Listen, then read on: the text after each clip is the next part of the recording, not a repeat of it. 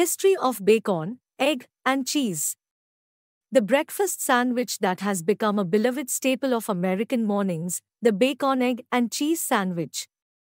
But where did this classic dish originate, and how did it become so popular? The origins of the bacon, egg, and cheese sandwich are unclear, but it is believed to have become popular in the United States in the mid-20th century.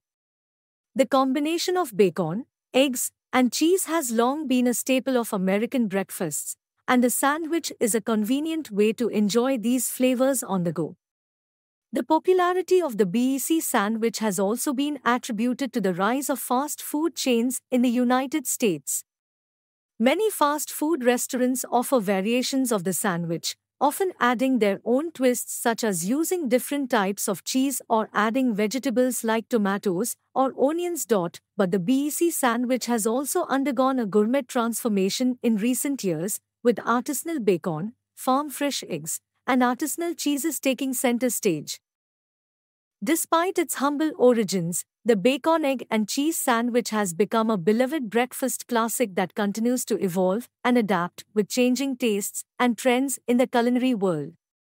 So the next time you bite into a delicious bacon, egg, and cheese sandwich, remember that you're tasting a piece of American food history.